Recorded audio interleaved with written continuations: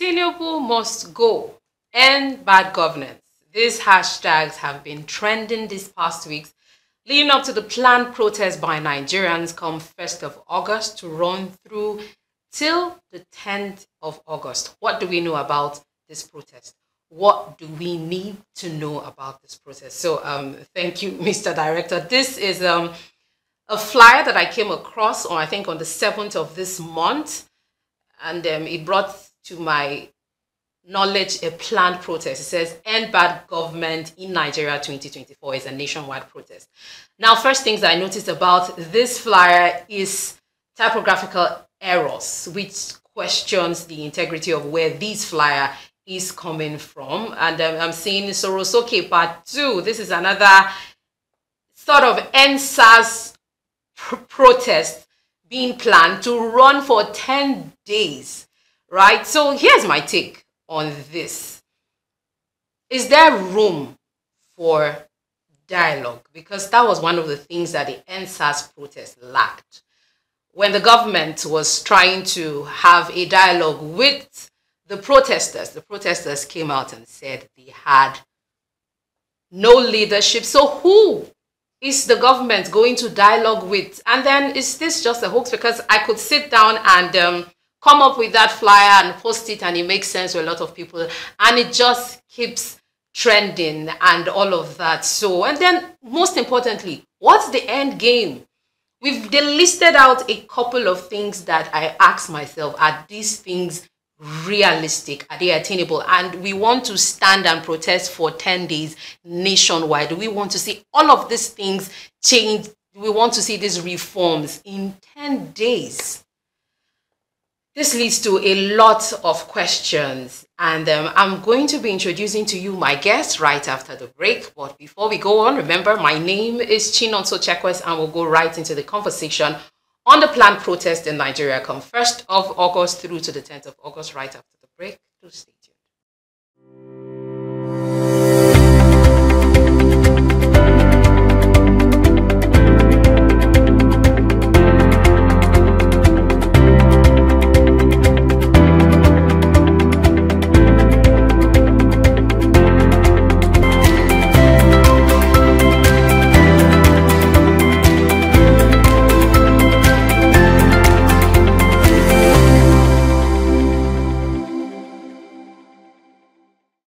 Welcome back, Mr. Ejiro Unuata. A popular face on the show is my guest today. He's a public affairs analyst, and of course, he is a lecturer also at the City Polytechnic in Abuja. Thank you so much for coming on the show today. Thank you very much. It's good to have you at such a time. There's so much happening in the nation. The country has been dramatic to a point. But today, I just want us to talk about the planned protest, right? We're all aware of this. It's been making the rounds. Governments are meeting and all of those things are happening. But first of all, let me ask you, are you a supporter of this protest? Well, that would be putting me on the spot, actually. Protest is everybody's right. Yeah. And, so I don't see anything wrong with anybody going out to protest. Probably we'll just be on the background and see how it goes, because why I can't really come out publicly to say I'm going to be marching out there, because I don't really see the objectives. I want to know what are the objectives spelled out for this protest to achieve. Because a lot of persons are saying that, oh, this is coming in the fashion of that of Kenya. But that of Kenya, they came out with a well-planned objective. These are the things we want. We don't want, we want the tax. So in this particular situation, they are not telling us what they want to achieve. Tinubu must go. Tinubu must go. I don't think that's a tall order to achieve. Yeah. Okay, so he is democratically elected, so you can't just come and say he must go. I mean, there should be room for dialogue. You understand? So if you're saying Tinubu must go, I don't see that happening. Said bad governance has to end. How? How do you end bad governance? If the presidency come out to say, okay, we've heard you, we are going to end bad governance. How? How are we ending bad governance? So if they are saying, okay, the electricity tariff revert back to the old order, the fuel pump price revert back to the old order, and all that, then we can understand you. Okay, we want to be part of this. But in a situation where there is not properly spelled out, like what you just showed now, so much graphical errors, and Yeah. so that could make you really wonder who are the faces behind the Behind protest. this. That's another thing. We don't even know the faces behind the protest, and they've told people to go to your senators' offices in Abuja, go to the National Assembly, as the person spelled it there, go to the National Assembly. And so we actually may not have anywhere to go to here in Abuja. Like you said, do you have any suspicions of the organizers of this? Because the government has come to blame the opposition, and not just, we're not blaming the two oppositions right now. They have put it on the necks of particularly Peter Obi and his supporters. Well, Bayo Ananuga said that Peter Obi and his supporters, it's quite unfortunate that we have such a person occupying such sensitive position, bringing out such kind of information, because that will be setting a particular region against the other regions. Because we know Peter Obi, his strong political base, he's from the east, and he probably, yes, he has supporters all over Nigeria, but we know as an easterner. But for him to say Peter Obi, why not Atiku Abubakar? Exactly. All right. So why you just single out Peter Obi? Why? It seems more like hate. Yeah, because all we right? have two oppositions. Yeah. So I don't think Onanuga should really occupy that particular he's position. been making a lot of statements that makes us wonder. It doesn't really add up. It doesn't really add up. It's quite unfortunate, because when you make this kind of statement, you're just pinching one tent against the other, saying that, oh, is the yes. Even the Minister of FCT came out to say it's the opposition. But he didn't quite. I don't really think he called any name. But yes, let's look at the protest critically. Is it right to have a protest? Yes, you can have a protest, right? When you are aggrieved. Is the economy okay for Nigerians? No. So they have every right to go out and protest. So if you're saying Peter Obi, for me, I think Peter Obi should take it the right way, because it's just making Peter Obi very popular. What's the right way he should take it? He should leverage on this. He should just leverage on it. Yes, he should come out with his full chest and say, guys, I support the protest, because he has not said so. Yeah, he hasn't said so. But Atiku Abubakar came out. Damage to his political career? Oh, no. Wait, what are people protesting for? If you say the economy is bad, is it bad?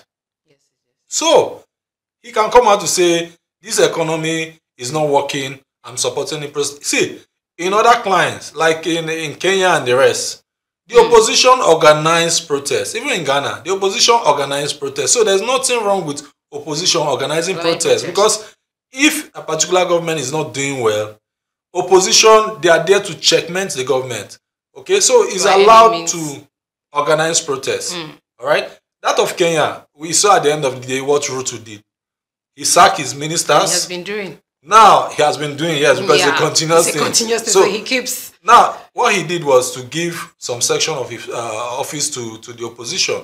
That's what he did some few days ago. Yes. So you see, it tells you that they've been able to achieve something from the protest. They've been able to reverse the tax tariff and all that. They were able to achieve this. So in our own case, since we want to fashion our own protest with that of Kenya, what are we looking at? Let me what's in there. You're saying we're fashioning it.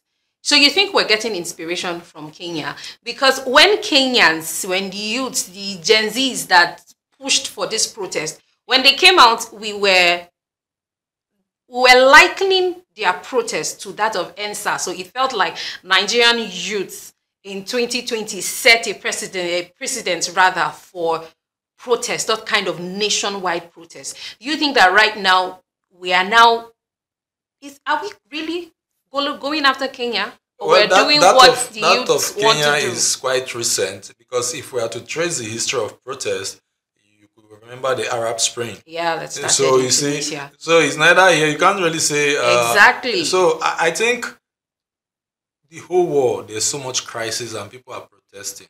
It's one protest that will ginger the other, like they say in our local palace. So it will ginger the other to say, okay, we can't sit back and watch this happen. Let's go out there and protest. But you see, why protesting? I would like the protesters to be very careful, because we saw what happened during the EndSARS. We saw how it was alleged that the government sponsored some thugs to attack the protesters. and the whole system, the whole process was hijacked. So I think people should be very careful. And the police have been making a lot of statements, threatening people. You can't come out and protest and all that. I don't think that is the right way to go.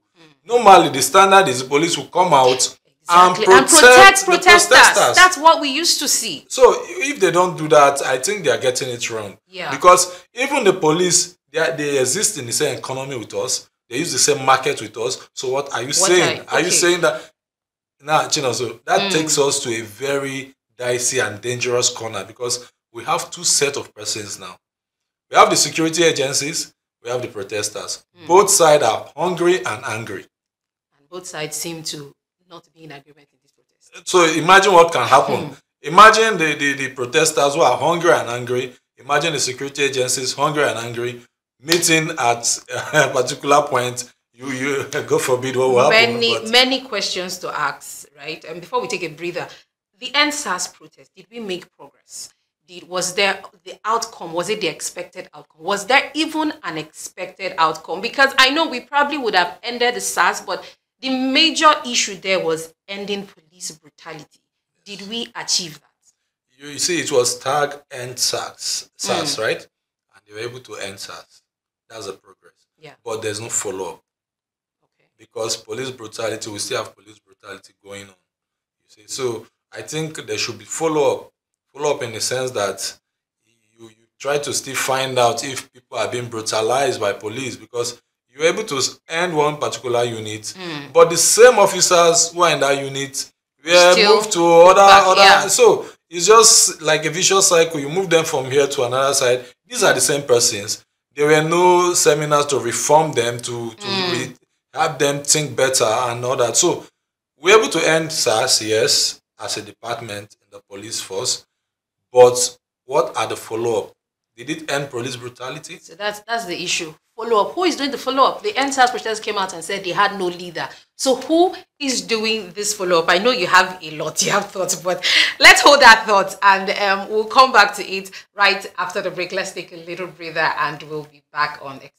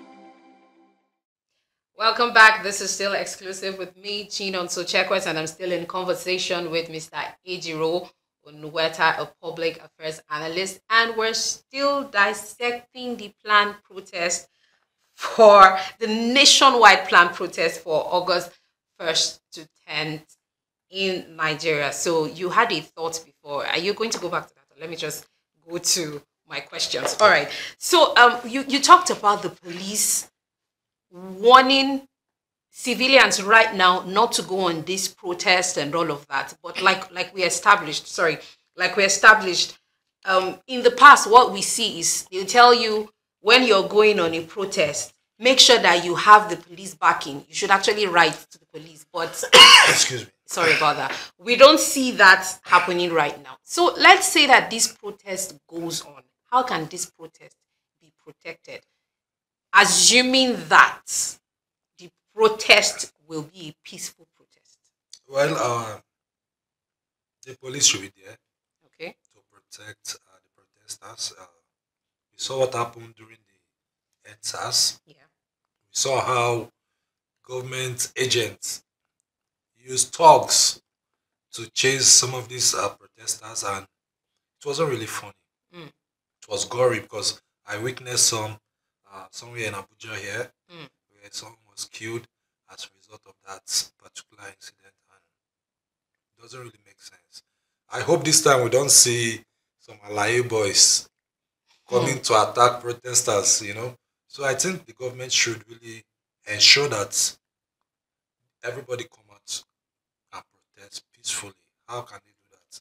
Yeah. Give orders to the police not to be brutal, Okay.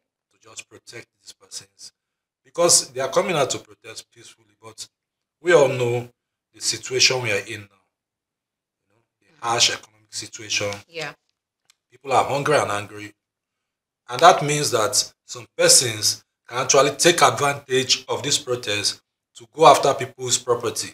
Exactly. You understand? So I think everybody should be vigilant, and the protesters need to be educated, enlightened. Okay? They should be enlightened that if you see somebody try to do something that is outside this protest, you should be able to call the person to order or call the security agencies, or because for me, I really I don't know how they are going to manage this, because some persons are just looking for this opportunity to attack, to go after people's property, to vandalize, to loot people's shop and all that. Yeah. So I wonder, probably they might just have a particular area where they go, like in Abuja here we have the what's it called now, the fountain. That's somewhere around Transcorp. Yes. Where Yes. people go and gather and just do their thing. I think if they have a place like that, yeah, everybody will just go and stay and do their protest. It will be fine, rather than just going around the whole street and all that. That could really cause something else. We've had reactions. The Northern Governors Forum, I think, or some Northern youth or so. I don't have the facts right now, but they have come out to say they support this protest. This morning, we also heard from the Afenifere representative came, and he too wasn't saying if he supports it or not, but he was as well stating, yes, there is bad governance, there's this. What do we think that reactions has been, and how do you think it will affect this protest? And again, did it make any sense to put a date and say on the 1st we are coming out to protest? You see, a protest that will be successful, you don't need a date. It will just erupt and others will follow. But whenever there's a date, just know that I think it's political. It's planned job. Yes, it's planned. Somebody is trying to just put the government on their toes and something like that.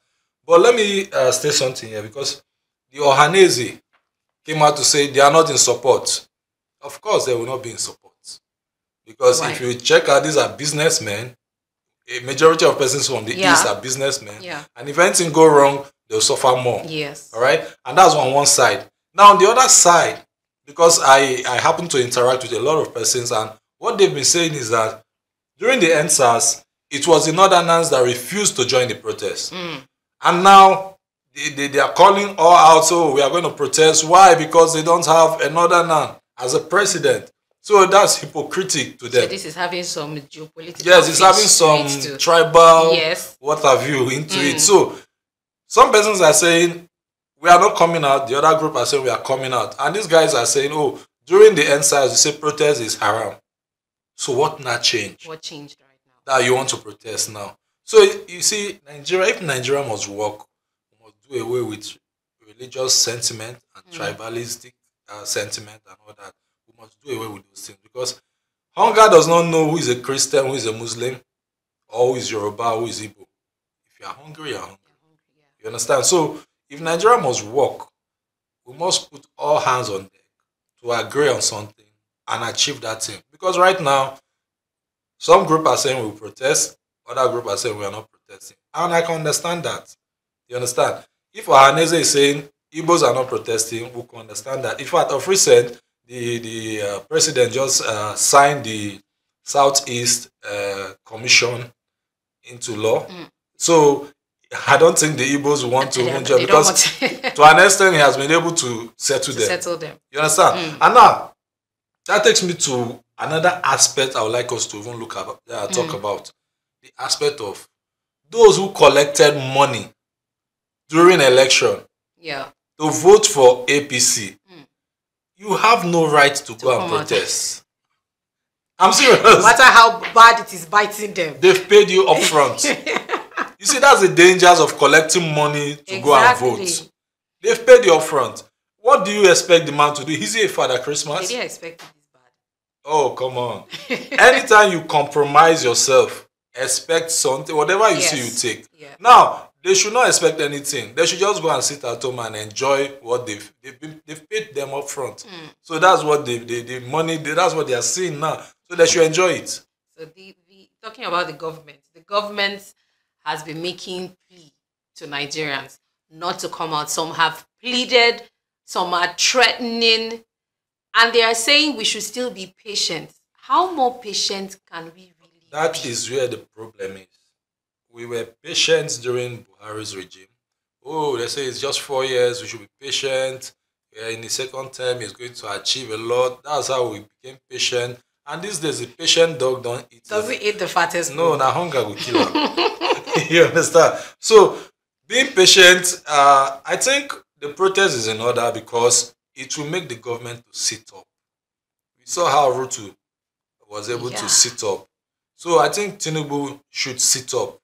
Okay, at this point, he should begin to look at how to cut down on governance. I know some days ago the National Assembly said they've reduced their salary to 50%. It's not enough.